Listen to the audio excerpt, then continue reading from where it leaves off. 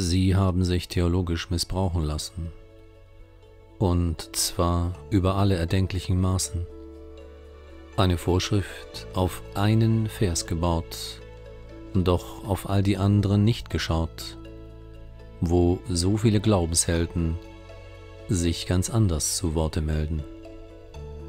Man hat ihnen das von den Kanzeln befohlen, dabei den biblischen Kontext gestohlen. Man hat sie zum Gehorsam gezwungen, was leider wahrlich weithin gelungen. Das haben die Pfaffen so oft schon gemacht, den Schäflein die Dogmen untergebracht, zusammenhanglos wurde indoktriniert, perfide auf falsche Wege geführt. Wem sollen wir denn gehorsam sein? Nun, doch wohl dem Schöpfer ganz allein. Vernünftige Regeln für gemeinsames Leben, die soll und muss die Obrigkeit geben. Abgaben, Steuern und dergleichen, gerecht verteilt auf die Armen und Reichen, Rechtsprechung und Gerechtigkeit für jedermann, zu jeder Zeit. Doch all das andere zu akzeptieren, mit dem sie knechten und schlimm verführen, das hat die Bibel niemals gelehrt. Das ist verdreht und grundverkehrt.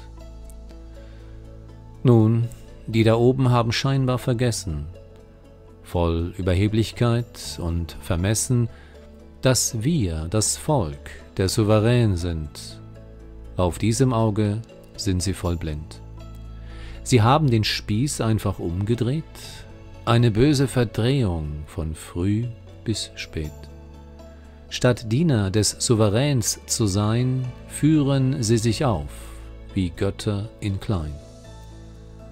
Doch sind sie selber im Netz gefangen, wie Marionetten aufgehangen, von Lobby und finsteren Mächten gekauft, mit Wasser der Selbstsucht und Lüge getauft. Volk Gottes, mach deine Augen auf, mach doch nicht mit ihren irren Lauf, kehre um zum Schöpfer, zum Vater, renn heraus aus dem Schmierentheater, mach mit der Lüge endlich Schluss, dass man auch Irrsinn gehorsam sein muss.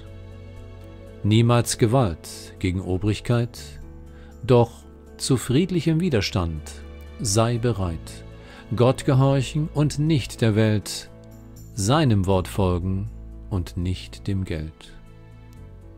Dann bist du auf den richtigen Wegen, und nur darauf liegt sein guter Segen.